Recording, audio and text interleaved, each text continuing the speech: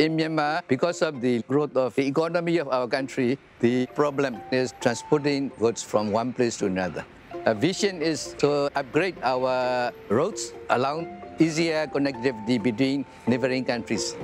Japan is giving us much assistance. They are transferring their technology to construct quality roads and bridges in our country. We can share our experiences. We can share our technology to empower Myanmar engineers to provide reliable infrastructure, but also to maintain it for a long period of time.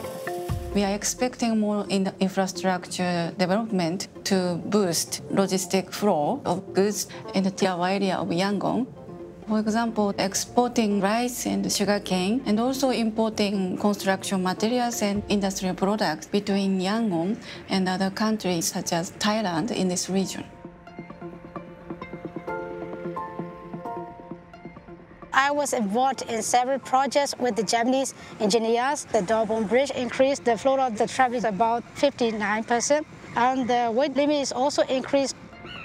You know, the house ne Gigi do la chimara bono, chinle champion bono, the house of the Gala Peter John, Gigi Duma, Dr. Kayabare, the house ne solution, the Gia Puyo, Kamu Chong with the Tola Yakamare. We have more close collaboration between Myanmar and Japan. As the transportation of goods become easier, it will be beneficial for the people and our overall economy in our country. Infrastructure has got important role to develop a nation.